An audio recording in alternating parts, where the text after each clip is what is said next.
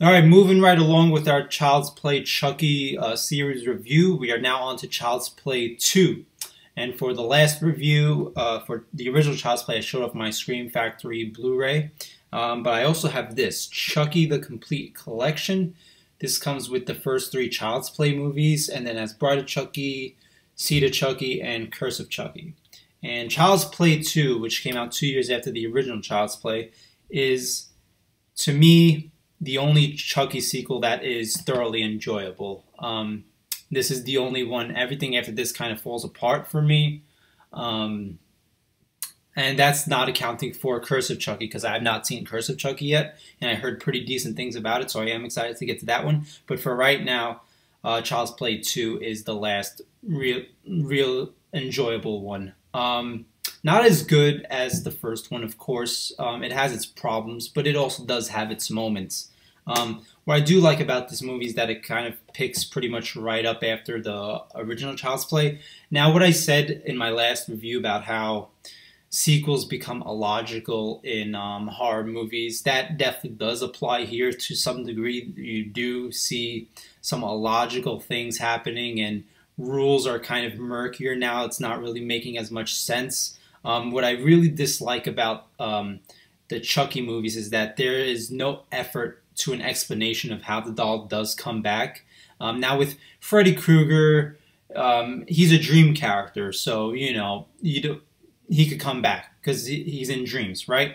With Jason and Michael Myers, they're kind of the embodiment of evil. They're like these kind of evil beings, so it doesn't, you don't really have to explain away. But Chucky, he's like a doll that has a soul of a serial killer in him, but they said that once you blow up the heart, he's dead. So how does he come back from that? They don't really go out of their way to explain very logically. The best shot that they do here is the first scene in Child's Play 2. They're trying to put the doll back together from the end of Child's Play 1 because the people who are in charge of the good guy dolls, they're trying to figure out what went wrong. They think that maybe somebody who made the doll like program these voices into it, because they don't buy a story that it was a serial killer's soul in there. So they're saying maybe somebody programmed these evil voices into the doll, and when they put the doll back together, lightning strikes and Charles Lee Ray is resurrected inside the Chucky doll. Really doesn't make too much sense, but at least it's an effort, unlike Child's Play 3, which doesn't even try. And going along with that,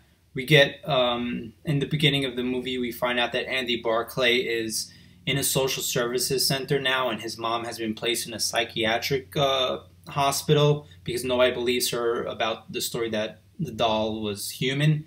And the cops who were from the first Child's Play are keeping silent about the whole thing because they don't want this story to break out, which doesn't really make sense to me why they would want to keep this on the down low. Like this, it's not about like police corruption or anything. It's revealing this story isn't going to like show the cops in a bad light or damage their image, so why would they cover up this story? It doesn't really make sense. All they're doing by doing this is sending an innocent person to a psychiatric hospital and an innocent child into a social services center without parents. So it just seemed like really a half-assed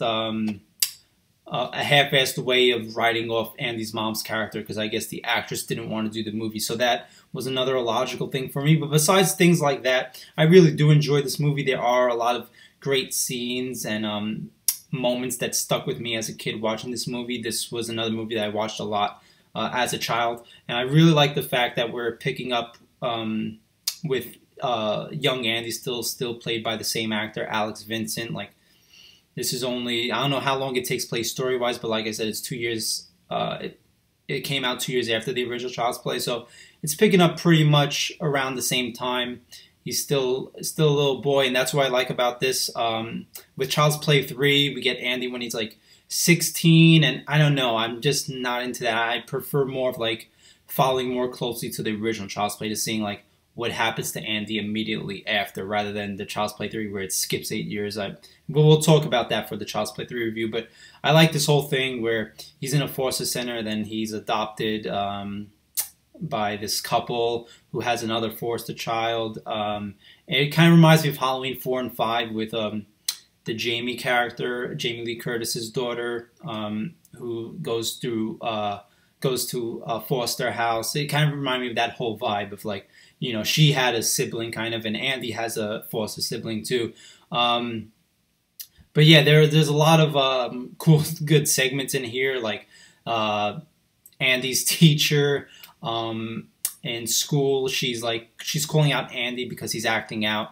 And then she's looking at all the homework papers, and then Andy's homework assignment is says "fuck you, bitch." Obviously, Chucky wrote that to get Andy in trouble, and then Miss Kettlewell, the teacher's name, she has Andy in detention pretty much, and then leaves him alone in the room with Chucky. Andy escapes and ends up killing Mrs. Kettlewell. I love that scene. That's a scene that stuck with me since I was a child. And my favorite part of this whole movie is the climax. This is my favorite climax of any of the Child's Play Chucky movies, where they end up at the factory building of the good guys' toys.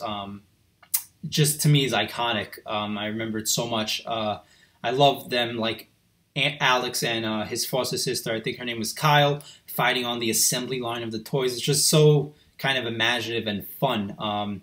You have this little part where this machine that puts the eyes into the dolls, it like pokes them into the eyes of the dolls, and Andy and Kyle are trying to get past this machine like before it like stabs the two eyes into their body, and eventually there is a worker there that gets two doll eyes implanted into his eyes, which is an awesome kill. Yeah, so this movie has a lot of iconic kind of scenes for me like that I just really do remember as a child. There's good stuff with that. There's another good guy doll at Andy's house, at Foster House in the beginning. His name is Tommy, and Chucky kills Tommy and buries him, and he tries to pass off as Tommy so that he could, you know, infiltrate Andy's house, and he buries the Tommy doll, and Kyle's on the swings, and each time she, you know, gains traction with her feet on the dirt, it like removes the dirt, and you see the Tommy doll's broken face, and she realizes that Chucky's alive. So it has a lot of neat little moments like that, and I just really do like the feel and the tone of this movie. It doesn't click as much as the original Child's Play. Chucky, of course, is a little more overused in here. What I loved about the first one is how they really held Chucky off. They didn't even you know, show off his Brad Dourif voice until like 45 minutes to an hour in the movie. Here, he's pretty much a couple scenes in doing his thing. But this is a sequel. We know that we know how Chucky sounds, so you're gonna get the Chucky character earlier. But I prefer it more in the Child's Play version. And this is also, I said that Child's Play wasn't scary, but it was more of a horror vibe really than this. But yeah, I just think that this has some pretty cool set pieces, some pretty cool, neat ideas. Some of the acting is, with all these movies, are like Andy's foster dad is just an asshole for no reason at all. Like, why are you adopting foster kids if you don't like these foster kids or don't trust them? Like, he's very dismissive of Andy and always accusing him of things. So some of the characters and writing really doesn't make sense. But all in all, it is a very enjoyable sequel. Like I said, the last enjoyable Child's Play sequel or Chucky sequel to me. I'm going to give this one a 7 out of 10. Works as a horror sequel.